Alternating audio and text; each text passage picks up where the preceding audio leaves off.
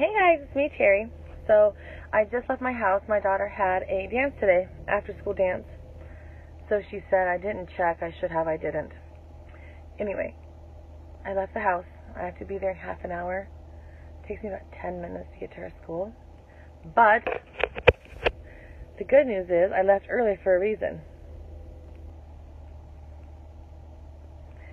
Yes, it's Friday. And I'm done. My husband's leaving for the night, or for the weekend, to go to Pine with his dad to fix their cabin. My son and oldest daughter are going to their dad's house, so it's me and the babies.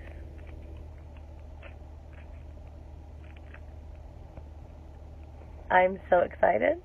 So I left early to stop and have my candy bar. And, everybody talks about wine. As a mom, they're like, oh, well, I have my glass of wine and then my bubble bath and... Wine?